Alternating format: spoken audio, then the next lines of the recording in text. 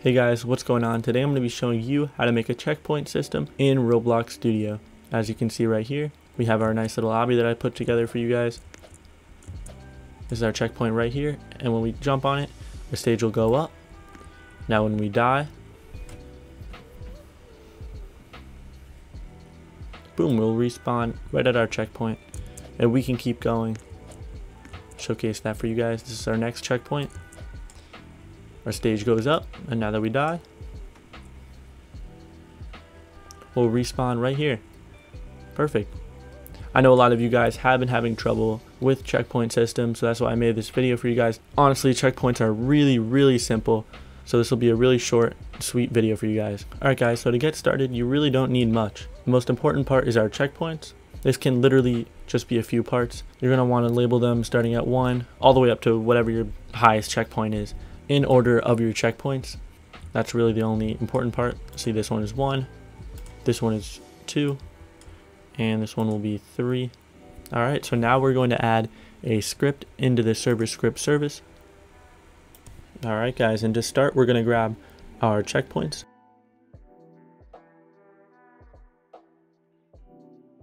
Now we're going to set up our leader stats for when the player joins.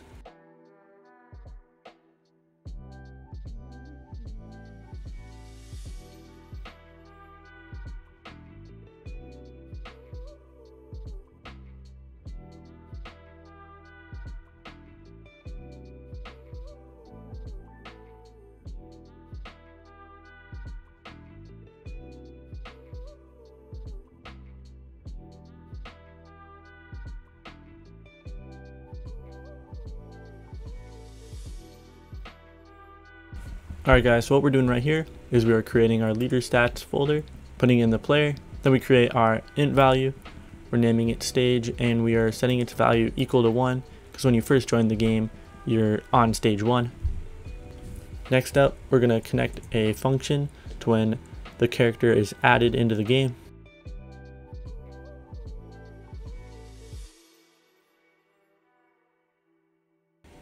Alright, so first off, you're going to want to wait just a second just to make sure everything is loaded in.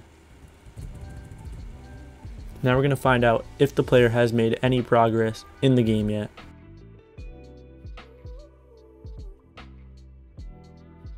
Now if the player has made any progress in the game, we're going to want to move him to his checkpoint.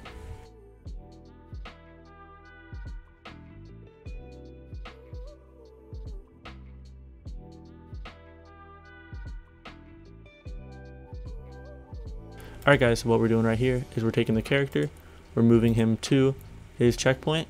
We're going to take the checkpoints folder, which is all the checkpoint pieces over here, or parts. We're going to find the checkpoint inside of this folder, and we're going to move this character to this position. And now outside of this function, we're going to create a for loop.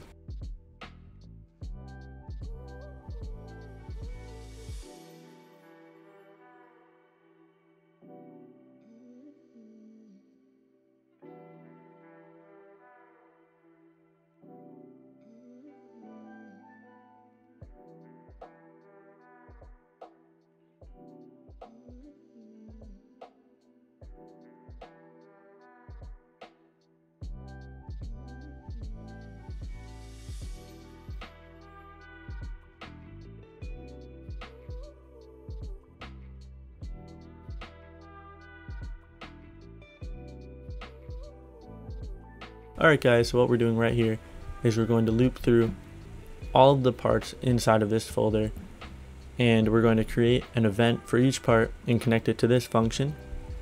We're taking the hit and we're finding out if it was a player who touched the checkpoint.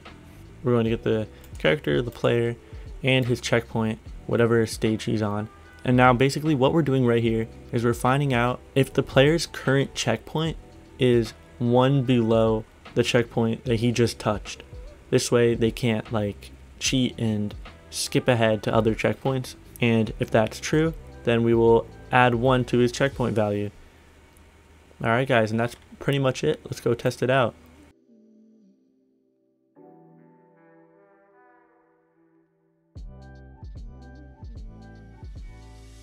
Alright guys, great job. That's it. I hope I helped you guys out, and if I did, make sure to subscribe and like the video. And of course, if you have any questions or any video ideas, make sure to leave them in the comments below. And thank you guys so much for watching.